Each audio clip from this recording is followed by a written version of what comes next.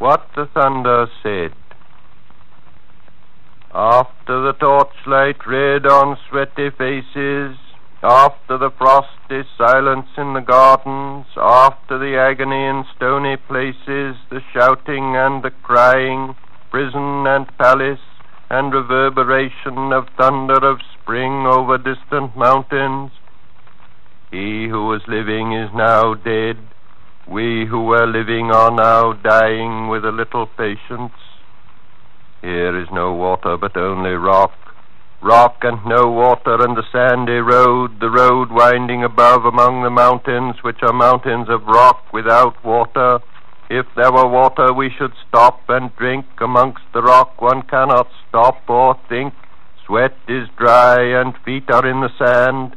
If there were only water amongst the rock, dead mountain mouse of carious teeth that cannot spit.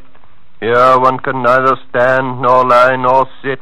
There is not even silence in the mountains, but dry, sterile thunder without rain. There is not even solitude in the mountains, but red, sullen faces sneer and snarl from doors of mud-cracked houses. If there were water and no rock, if there were rock and also water, and water, a spring, a pool among the rock, if there were the sound of water only, not the cicada and dry grass singing, but sound of water over a rock, where the hermit thrush sings in the pine trees, drip, drop, drop, drop, drop, drop, but there is no water.